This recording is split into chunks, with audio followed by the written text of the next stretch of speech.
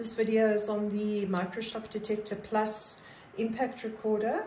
We're just explaining how to install the software on the smartphone and communicate with the device. We switch it on long press with the control button so that the status light will show up. And then on the smartphone, you just go to your Play Store and you download the Monilog Connect software. It will then ask you for a password, an email address, and it will ask you to switch the NFC on, which is here. This is a Samsung. So then once you've downloaded the software onto the smartphone, it actually tells you step by step what to do. So it says place the phone on the NFC tag just on top of the device like that.